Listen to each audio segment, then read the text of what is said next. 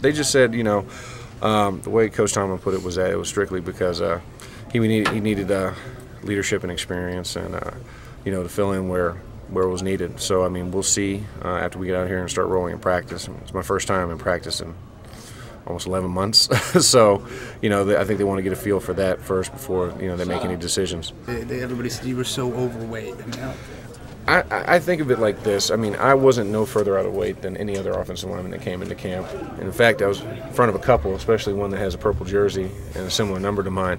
I definitely know I was way ahead of him. But, not throwing rocks. Live in a glass house, can't throw too many rocks. But, you can roll a pebble in his direction. But, I didn't feel like that. I mean, I ran my conditioning test to prepare for training camp and killed my conditioning test. So, I mean, I think physically I felt fine. It was just a matter of, what people said, and what people were rumored to do. But I mean, it really came down to salary cap. Well,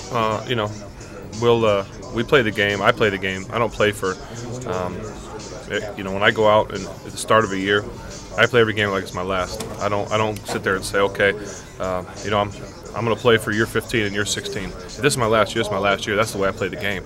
I play the game like every game could be my last. So in that case, it is what it is. I'm going to go out and play it. And, we'll all go out and do what we have to do to get wins. And if guys have to play hurt, they do that. And that's kind of what's been, the motto of this locker room and this team is guys suck it up. And if they can't, the next guy steps up and does a great job.